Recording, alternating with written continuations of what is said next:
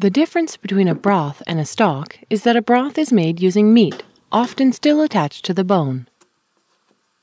Unlike stocks, where the bones and mirepoix are discarded after cooking as all of their flavor has been extracted. With broths, the meat is saved and either incorporated back into the stock or added to other dishes, such as a soup or chicken pot pie. Other than that, the process is essentially the same.